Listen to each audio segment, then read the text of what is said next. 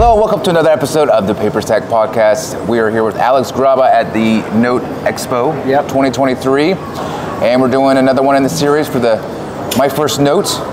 So his story is a little different because Alex doesn't buy them, he creates them. He's the note creator.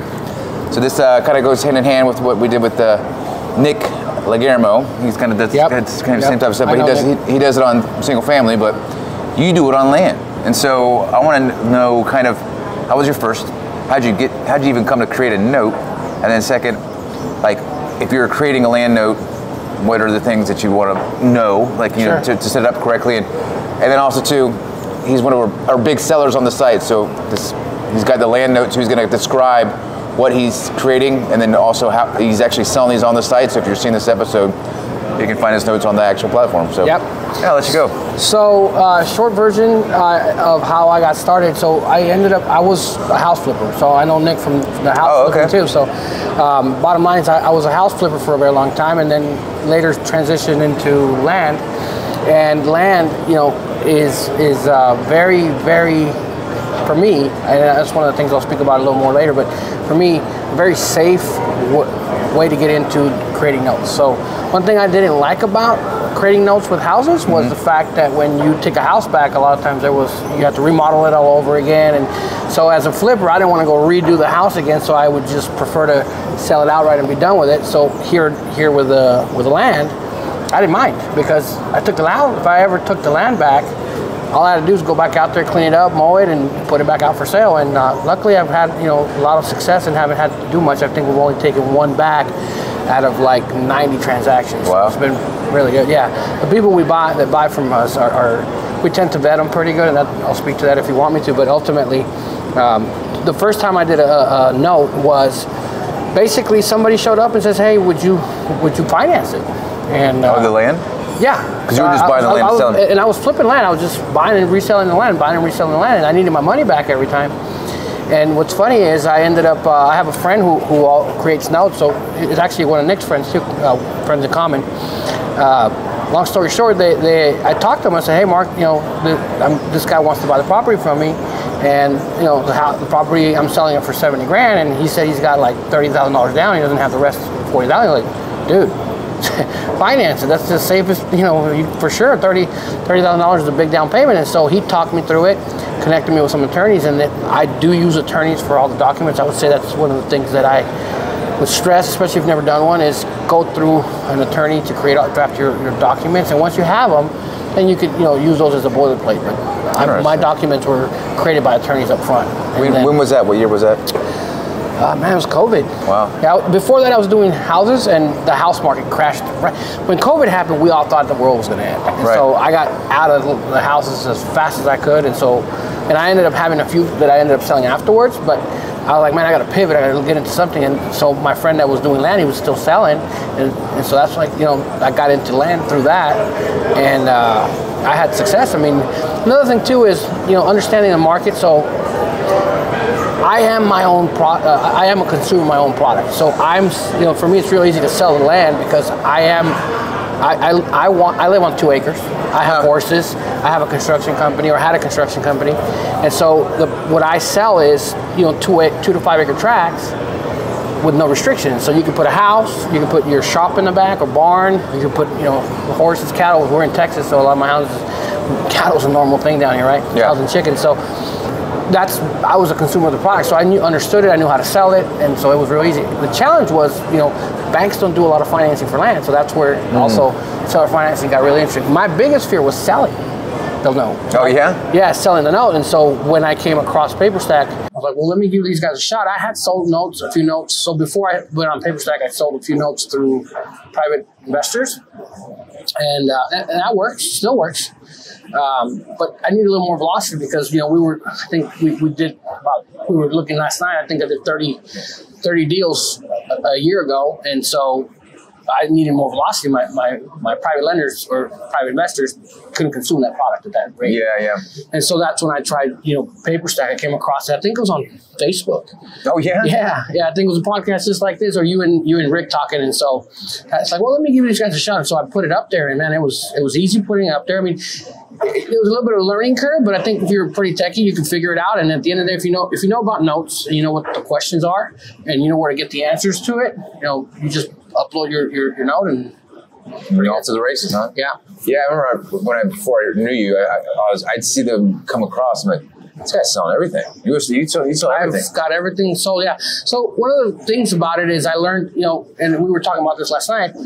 In my ignorance, I went to YouTube University, right? So because the product that I was creating was different than every other house seller, and so the land was a little bit different, and kind of I was on an island where I didn't really have a whole lot of people that did that. So I went to YouTube University and learned a little bit of how to do it. And one of the things that resonates to me is the 10-year note, 10% interest with 10% down. And so that's what I started creating a lot of. And so that was really consumable by people on Paperstac. Clients, buyers on Paperstac. So that's what I started with.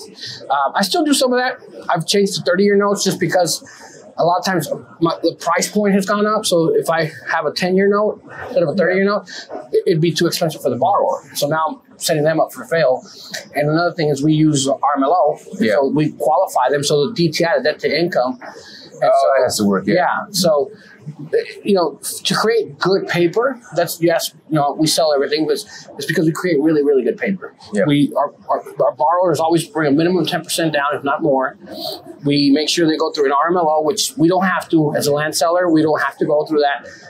But I want to know that they can borrow, that they can afford it and they're going to pay. And it's not so much for me. I mean, realistically, I'll take the property back. I don't have a problem with that. The land, nothing happens to it. If I took a property back, like I said, I just got to go out there and get it cleaned up and put it back out on the market and reload it. If I had a house, I'd be a little more worried. But on land, I have no issues. But I don't want them to fail. Yeah. And so that also means I'm really happy with keeping the notes I have. I put them up for sale, and as they sell, I just make more, create more. But at the end of the day, I'm, again, a consumer of the product. I'm creating the paper that I would want to hold on to. That's interesting. Eventually, I want to get to the point where I don't sell the notes, right? I mean, that's the goal we're all in. That's how you get out of the rat race is keep as much as I can create, but I'm not in that place. I do it now to recapitalize and go out and buy more land. Interesting. And so we do RMLO, we do BPOs on every property. So, third-party BPOs, so that way the note buyer knows the value of the property by someone other than just what I think, right? And of course, there's a estimate on the platform, but I think it's a little more. It gives it a little more validity, right? Yeah. It's not that it's better or worse; it just gives more validity having a third party. And so we always get a BPO. We get surveys on every property. We use a title company for every property. We have lender's insurance on every property, which transfers over.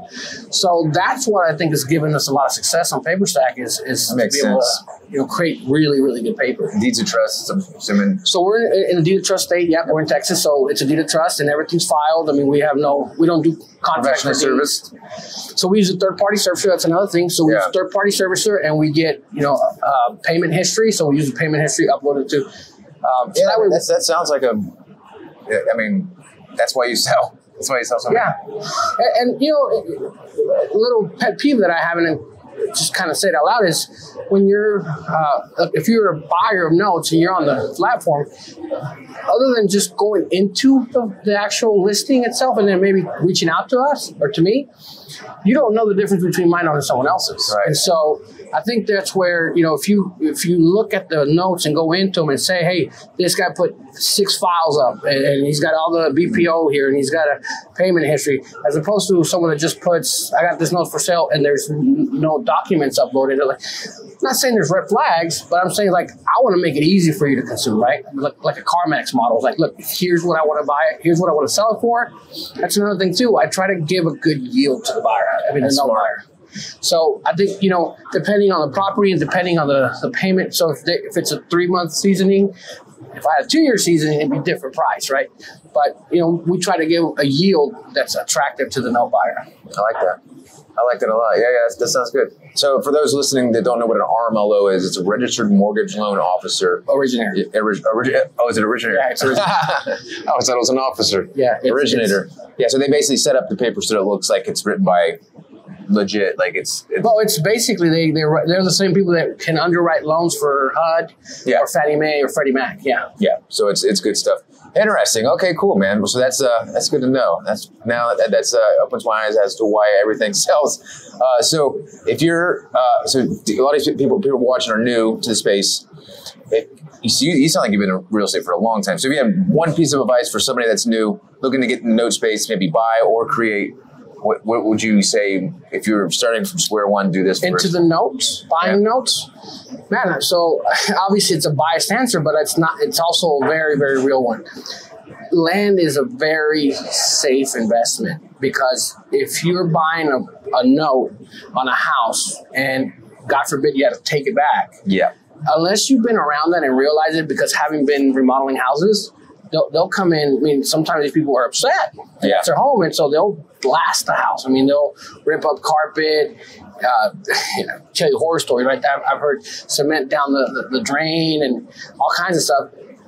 Because I saw that, I was like, man, I would never finance a house. Land, man, I finance. That's all I do. I sell everything on phone and financing now. And the fear of, well, what happens if I take a property back? Because no one's really doing all our financing on land.